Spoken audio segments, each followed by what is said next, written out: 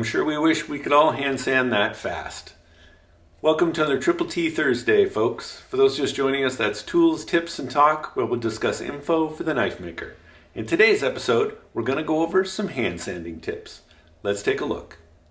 One of the most important aspects of hand sanding is using a hard backer.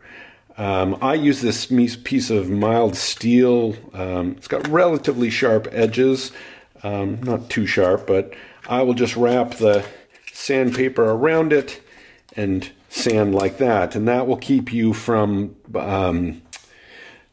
softening out all your edges. You'll keep nice crisp edges on your knife. Another tip when using these, you'll tend to use them this way, but don't be afraid to turn it around, because when you're sanding this way, you tend to put more pressure on the front. So when you turn it around, you'll actually have a lot of sandpaper not as used on the other side. So you get more life out of your sandpaper when you switch it around. As far as lubricants, I like to use Windex just because it keeps your blade from rusting and it's not messy. Oil-based, like WD-40 or something, it's just really messy and hard on your hands. So I like to use Windex. Some people use water, but I don't like the rusting on the blade, so using Windex is a good idea. As far as what abrasives I use, I kind of switch it up. I've been using this Duragold. And by the way, I love the rolls. These have adhesive backers and you kind of take off the paper because I like it to stick to my block. Some people don't like that, but I do. So I always get it in rolls that are 2-inch wide. And these last a long time, and I think they're like 20 bucks for the whole roll. I've also used this Indasa Rhino Wet. Honestly, I don't see a big difference in this.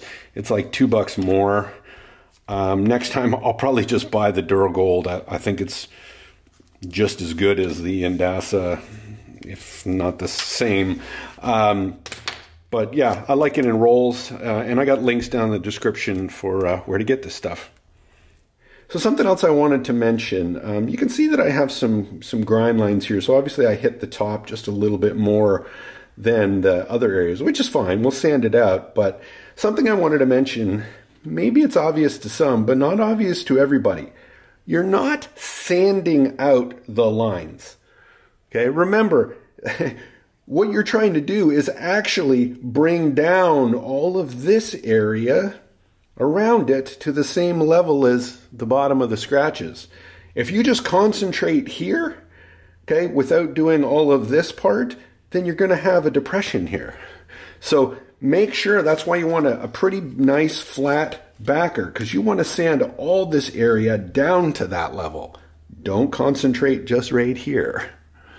Another tip for sanding the tip is don't kind of come off, because it's really easy. When I mean come off, as in like it's easy to roll down the tip and you'll get a little drop and it looks really goofy.